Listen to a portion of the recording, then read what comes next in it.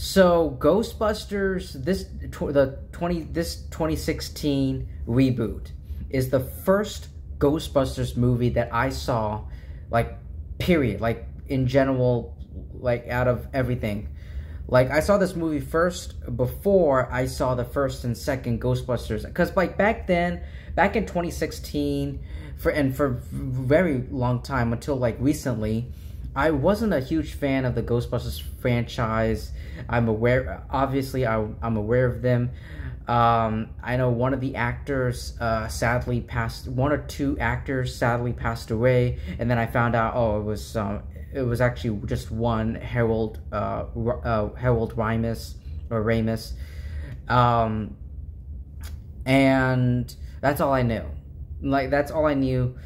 But I didn't know, like, anything about the Ghostbusters. So I went into this movie completely blind, knowing that it was going to be, like, an all-female Ghostbusters. Christian Wiig, Kate McKinnon, Melissa McCarthy, Leslie Jones. And ever since the casting and the decision was announced, it got, like, a shit ton. I remember this.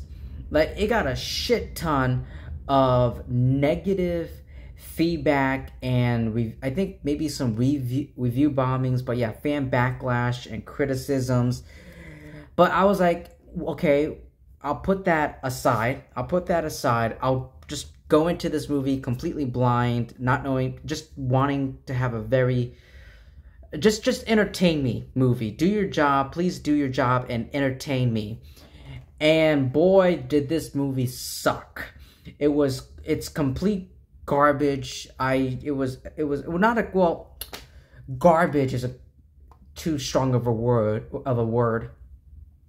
I would say it's really, really bad. This is a very, very bad movie. Oh my god, poorly directed. That the acting was just really annoying, and it was trying to be funny. You know, it was trying to be, like, really, like, lighthearted. You know, not lighthearted, but it was trying to be, like, a little bit, like, funny, kind of like, I don't know, some recent, like, some, you know, I don't know, like something like the MCU jokes, like, not like phase 1 MCU. I'm talking about, like, phase 4 MCU, like phase 4. Well, this movie came out in 2016, so maybe phase 3, which would be like Civil War, Doctor Strange level of MCU humor. It just did not work. The jokes did not make me laugh. Well, I will admit, a few of them did make me chuckle a bit. I thought Kate McKinnon, out of all 4 actresses, Kate McKinnon, her character was the only, like, character I really like. She was the less obnoxious, the less annoying out of all 4 of these ladies. And her character played a very big role, was a very key role, very key to this group, because she's, like, you know, the engineer, the technician. She's, like, building all these gadgets and gears for these new Ghostbusters to use. And it was nice. But also, I kind of didn't. It was nice seeing the original actors from the. Now that I'm all caught up, it was nice seeing all the original actors from, you know, the previous 2 movies come back in, like, surprise cameos here and there. Even though I wish they weren't. Even though I wish the movie itself. I wish they were in a better movie, because this is not a good movie. And Chris Hemsworth, I'm sorry, like, Chris Hemsworth is a gorgeous, handsome human being, all right? And him playing this, like, this dumbass receptionist, I just can't see it. I just cannot see it. It just doesn't work. I love Chris Hemsworth, but he should not be in this movie. Oh, God.